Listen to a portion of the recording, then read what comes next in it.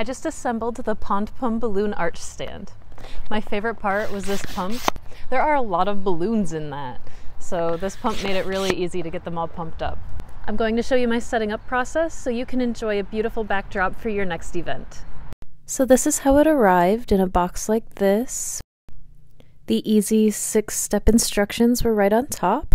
And here's everything that came in it, laid out. I loved that all these metal pieces were held together by the rope. These are the little rings that we will attach the balloons to. And then I lined up all my pieces to make sure I understood where everything goes. So this is the assembly of the legs of the balloon arch. It might look complex, but really there are only 2 pieces to each leg, so 4 total parts. It was pretty straightforward. The bottom ones have that black foot on it.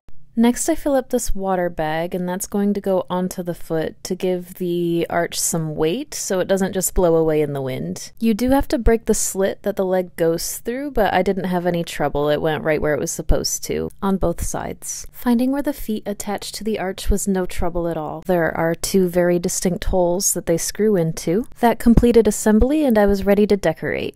You probably could add the balloons to the rings before you put them on the arch, but I opted to do it afterwards. These handy tools made the quantity of balloons on the arch a breeze. If you have trouble tying balloons, this is perfect. The rings have these little slots that the balloon slides right into.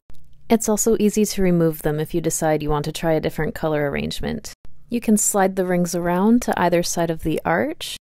And you could add all kinds of things to this, not just balloons, like a floral arrangement, vines.